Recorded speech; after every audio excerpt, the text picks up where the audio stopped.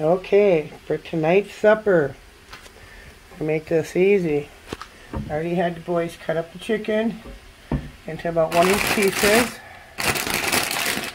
We're going to use some no yolk egg noodles, some onion powder, some paprika, let's see, some garlic powder, can of cream of mushrooms. I got 3 cans here, a little bit of salt, a little bit of nutmeg, a bag of frozen peas and carrots.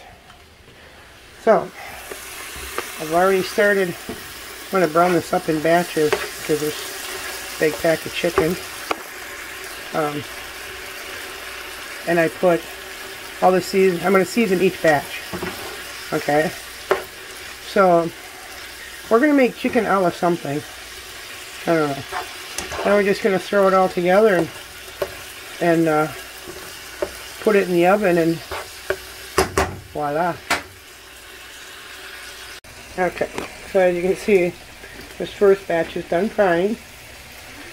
Got a nice color on it. I got this next set in here. I will put the spices in this one, same ones, which was onion powder, garlic powder, paprika, a little bit of nutmeg, some salt.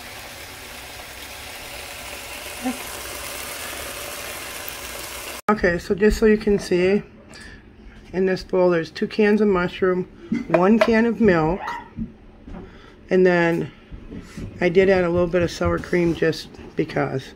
And I'm just going to whisk this together, pour it all over the mixture, and I'll show you what it looks like. Okay, so I have it in the pan. It's all mixed up. Let me turn that light off. You can see it all right. So as you can see, there's the chicken, the veggies, the noodles. Now I'm going to put this in a 400-degree oven for about, I'm saying 30 minutes should probably be enough to heat everything through. 30 minutes, maybe 45. And there you go. We have chicken a la something. I don't know what you call it. Chicken a la good.